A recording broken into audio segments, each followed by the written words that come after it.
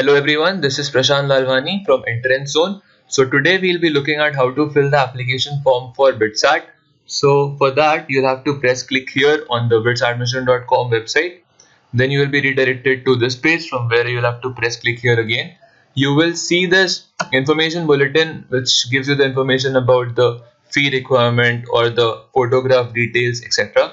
You should read these things carefully before moving forward. And after reading, you'll have to press allow me to apply online. Then you will be redirected to this page where you can see you'll have to go to new registration button. And then you will be getting this page where you'll have to enter your personal details like your name, your gender, your birth date, sorry.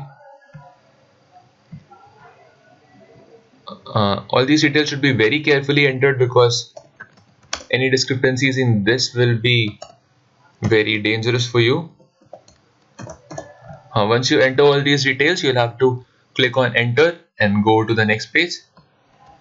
Then you will get this page where you'll have to enter your personal details like full name, gender, date of birth, email ID, father's name, mother's name, address, mobile number, etc. And then you'll have to give details about your education till now or 12th examination details.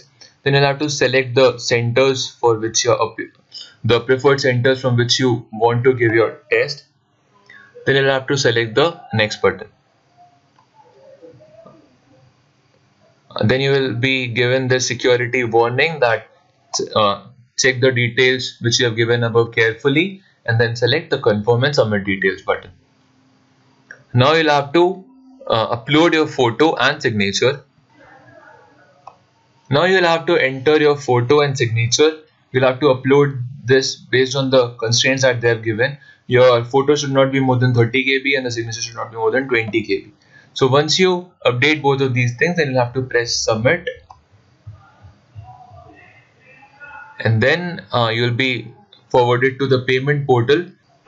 Now you can pay the fees through various ways. One of them is through e-challan payment method, in which you'll have to download the e-form from the website by clicking here and then going to any of the ICICI Bank branches and paying the fees.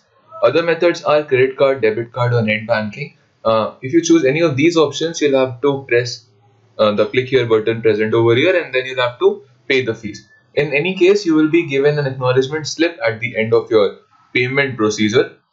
You'll have to preserve that slip for future references.